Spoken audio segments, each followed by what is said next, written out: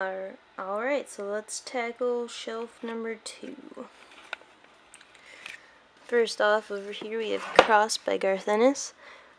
Going into it, I heard a lot about how it was really brutal and unnecessarily violent, but upon reading it, I realized that there's a lot of good, human qualities to it as well, just, the whole survival and banding together aspect. So if you're worried about the violence, I'd kind of just, go past that and just jump into the book. Next up, I have a few Daredevil books. Here's Daredevil Volume 1 hardcover. I had picked up Daredevil for the first time when Mark Waid started writing for it, and I fell in love with it really fast, so I just wanted more Daredevil stories that I could read. Just things to jump into to get interested in the character. Here's a dark crime book about Daredevil. It's pretty small, quick read. Then we have Daredevil Yellow. I never really read too much of Marvel. I wasn't really interested, but ever since Mark Waid, I've been really into Daredevil specifically, and some other Marvel characters that don't show up all that often. Next to that, we have Day of Vengeance by Bill William. I bought this book from a bargain bin after wanting to read some of his other stories that weren't fables. I just always really loved fables a lot, so I was really interested in the types of stories that he could tell for other titles. After that, we have Dead She Said by Steve Niles. It's a nice hardcover. I haven't read this one. It looks to be pretty good, though. A really cool collection. Then we have Eduardo Risso's Tales of Terror. His art style really suits horror stories. He's got some really good illustrations in here. The stories themselves, they're not too creepy or anything like that, but it's really nice to look at. And then Elephant Man. Now these trades are amazing. They're thick, they're wonderfully put together. The paper quality is awesome, the art is amazing, the story is really deep and intricate. It's really good. I think there's about 5 paperbacks out right now, and I really need to catch up. And here's another Elephant Man story, War Toys, which I have not read yet. Next to that, Jeff Lemire. Oh, how I love Jeff Lemire. This is his Essex County collection. It's the first book I picked up after I started my new job. I got it really cheap. It was just $2.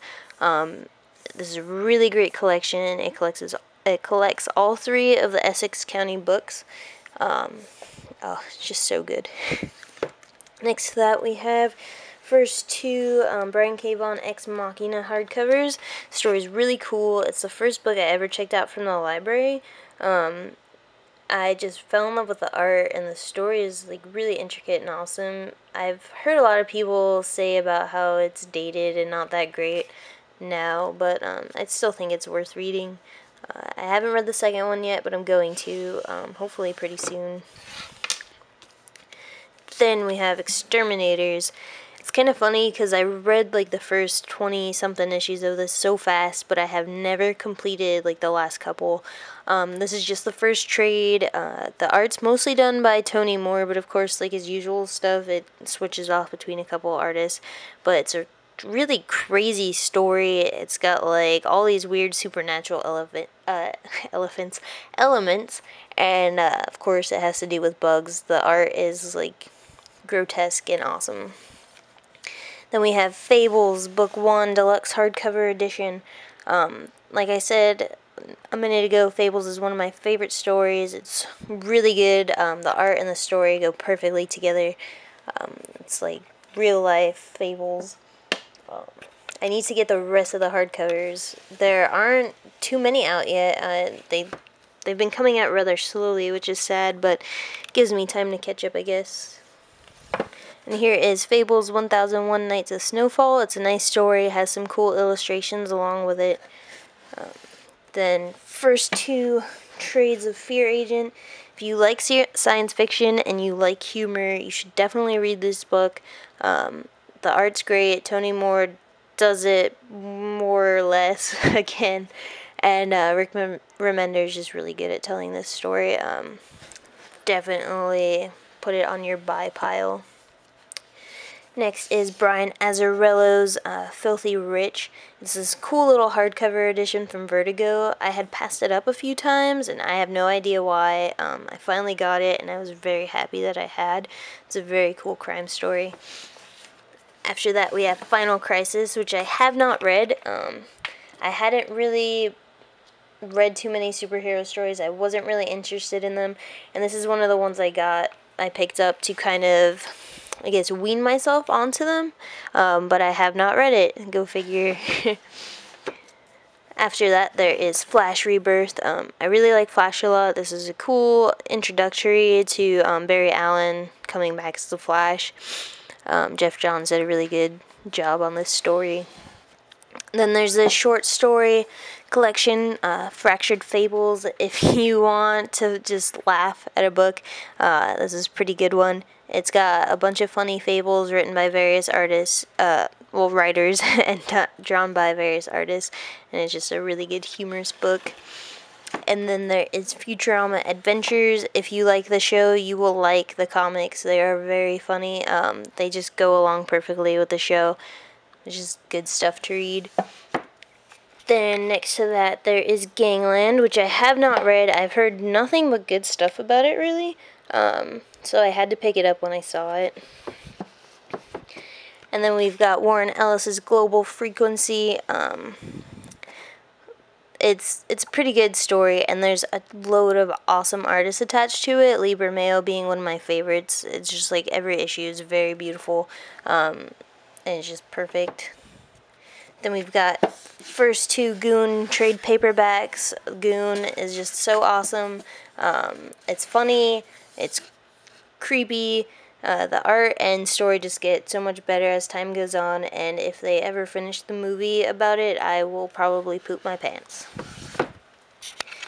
Then, Gotham Central, another one of my absolute favorites. Unfortunately, I only have 2 volumes right now, but it's really good. It reads like an episode of Law & Order, but it's just Gotham Police Force, how they handle, criminals in the shadow of Batman. It's really good, and sadly, I don't think enough people have read it. That really needs to be amended. Then there's Geek Street, which I always wanted to read. I finally got it in at work. I bought it, and I have not read it. Sad story. Then there's all of this Green Lantern, which isn't mine, but it's part of my collection.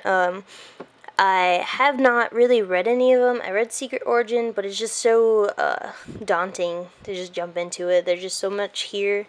And I feel like I would really like it if I just took the time to sit down, but alas, I have yet to do that. Then there's Grifter and Midnighter, which I haven't read, but I like Midnighter a lot as a character.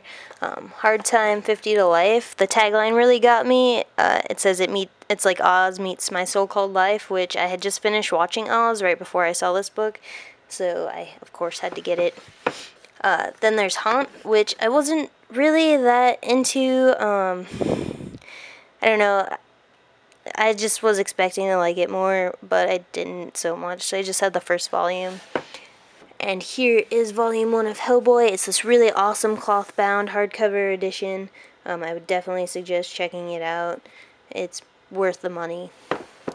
Here's History of the DC Universe. It's pretty self-explanatory. It has a wonderful cover. We've got a book by Gilbert Hernandez. I got it as an introductory to his work, and I still haven't read it. I've read some of his other stuff, but not this one. Identity Crisis, haven't read it, heard great things about it. I'm sure I'll love it once I do read it. Hawaiian Dick is an awesome image book. This collection's pretty cool. It has a lot of good extras in it. I would definitely recommend it. It's a cool, kind of crime story.